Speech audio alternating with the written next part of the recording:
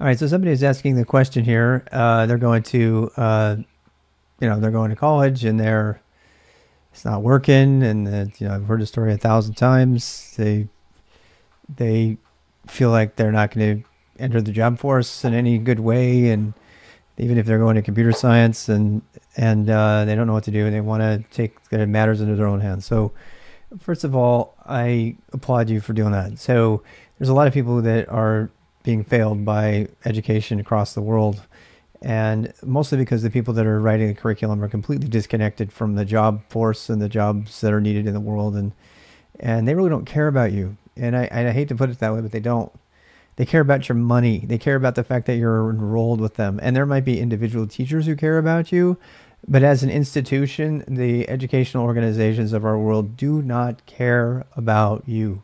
They make a lot of fluff about it and everything, but when it comes down to it, they're capitalist, money-based organizations, many of whom have people in them that are guaranteed to stay there the rest of their lives, and they don't care. They're not being put to the test in terms of helping you. So that means you have to take matters into your own hands, and we've talked about this a lot before.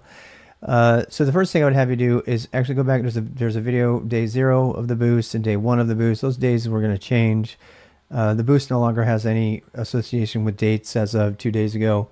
So it's going to be outline based content that'll be frequently updated over the years. But go back and watch that. It talks about, getting motivated to take control of your own learning and everything. So hopefully that addressed the question about being a CS student from a university that's getting a lot of bad education and going into debt, which is just sad. I'm sorry. I wish I could help you guys.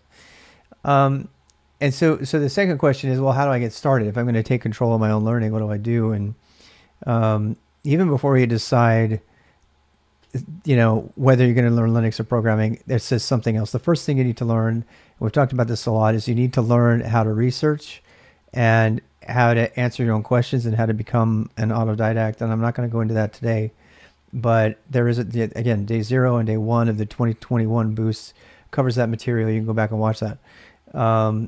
If you don't know how to answer your own questions and do your own research, unfortunately, which even college doesn't teach you, it's crazy. You're stuck. You're just going to have to figure that out. And you can see, this is a particular question. This question, whether I should start with Linux or programming, that's a question you should be able to answer on your own, right? So ultimately, you're going to be able to figure out how to answer these own questions. You'll be able to make confident decisions about your future, but you're not able to do that right now because you've been told over and over again to just do it, I tell you, and get the assignment done on time. And you're not encouraged to be a critical thinker or to do your own research or to take control of your own learning, because if you take control, then they won't get any money. And so the first thing you need to learn is how to take control of your own learning and do your own research and gain confidence. And I can't tell you how to do that in 10 minutes. But we have talked about a lot on this channel.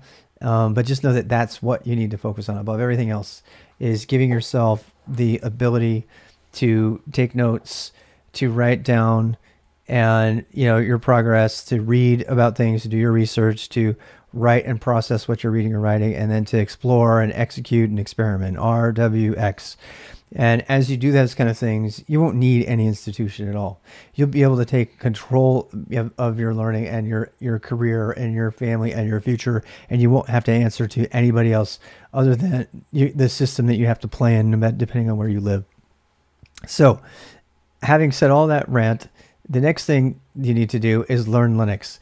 And I'm gonna break this down really simply. I'm gonna give you the whole boost in like 5 minutes, okay? As in terms of what you need to do. The first thing you need to do is you need to get Docker Desktop installed on your computer, okay? Number 1, get Docker Desktop installed. Containers are the future of everything, and you can do that research on your own. If you don't believe me, I'm making a conclusion here. I like to give you the backup for that, but do the research and you'll see that's true. So Docker Desktop is the most important single application you will come to understand to working IT today. It's not JavaScript, it's not Rust, it's not Go, it's Docker Desktop. It's learning how to deal with containers. The second most important thing after that is Linux command line terminal. And that includes learning how to script in Bash and shell. Shell is Bash. That's the second most important thing you will ever learn. Don't let anybody in web or some C class or some Java computer science class tell you differently. The single most important skill you will learn, other than and how to do Docker desktop containers, is how to use the bash terminal command line. Don't use Z shell, use bash. It's bash terminal Linux command line. It's the default. It's everywhere. People are being paid thousands of dollars. You can use it on all the certification exams if you want to certify. All of the other shells, none of that is true. So learn the bash shell command line. So number one, learn Docker desktop, know what that means, know how to download it and run it. Number two, know how to run Linux shelled. And the way you can do that is use Docker desktop. And then after that, after you've done that, you need to learn everything else about the terminal. So you need to learn to be able to do research really quickly. You need to be able to manage your knowledge and take care of your source code with the things that you write. So that would be, you need to be able to, we already talked about coding in bash. Then you need to learn how to edit in VI, of course, that's included. Then you need to know how to use TMUX to manage your window manager. You don't bother with i3 or distros. Don't even install Linux. Okay, just learn the terminal. Learn how to manage your terminal using TMUX. Okay, use the TMUX, VI, and then on top of that, learn how to search from the terminal. Nobody on planet Earth is going to tell you this. It's really unfortunate, but you can become more efficient than anybody on planet Earth by just doing this. Why should I learn Linux terminal? See this search I'm doing from the command line? Do you see how fast I just came up with those results? How long did that take? Half a second? I didn't even have to open a graphic browser. You need to learn to do that so that you can learn and research faster than everybody else with no graphics and no JavaScript, just get in the way, highly secure, and that's what you need to do. So those are all part of the terminal, the Linux terminals. There's really only three things to remember, right?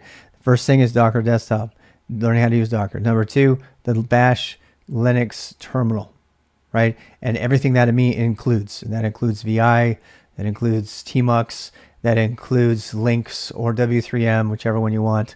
Learn to use that. And after that, you probably want to learn to code in another language. So, but before you do that, you need to learn how to save your notes and stuff. So you need to learn Markdown, you need to learn Git and GitHub, and be able to write for that. You actually don't need to learn web tech. You can just learn to use those things at first. But eventually you will need to learn HTML, CSS, and JavaScript just minimally. I mean, there's people who've worked amazing $200,000, $300,000 careers and never once made a web page, ever, because you don't need to. Now, the world's going to tell you much differently. They're going to tell you that you need to do that.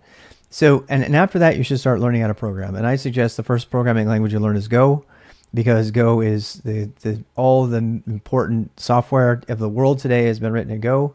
Kubernetes, Docker itself, everything that's related to that whole craziness in the world has been written in Go. So that's guaranteed to get you $100,000 job as a junior engineer, even if you learn it good enough. So that's the path.